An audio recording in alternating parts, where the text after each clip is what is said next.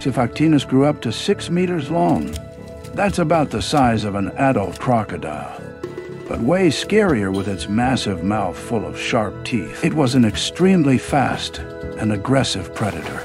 Its main weapon was speed and surprise attacks, making it one of the top killers of the ancient seas. Scientists have found Xiphactinus fossils with whole fish remains in their stomach. This means it swallowed its prey whole, often causing its own death. Xiphactinus lived around 100 to 66 million years ago during the Cretaceous period. It swam in ancient seas that once covered much of today's continents. Xiphactinus fossils are mostly found in North America, especially Kansas. Today, you can admire its terrifying appearance in museums, where it remains unforgettable. If you love interesting facts like these, don't forget to like and follow for more fascinating stories from the age of dinosaurs.